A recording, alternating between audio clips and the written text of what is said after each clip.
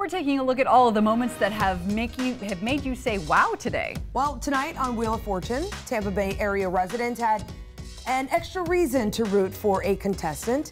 Jerrica Stovall, who works at USF, spun the wheel. Look at her, and you know what? She ended up taking home more than $42,000. Look at her smiling. Wow.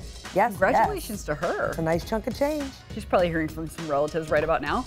Wedding Crashers was a funny movie, right? But it can be a hassle when it happens in real life, and guess what? It does. Oh no. This man was charged with disorderly conduct when he refused to leave the hotel after crashing a wedding in St. Pete on Monday. Where'd you get that idea, right? He even got in on, get this, the couple's first dance. Can you imagine the video? You cannot make that up, a story like that. Can you imagine? No. Who's that guy dancing with my sister? It's like, isn't that Aunt Becky's We don't know him. son? You know, you always think it's somebody in your family. Like, he's got to be related, right? Oh my gosh.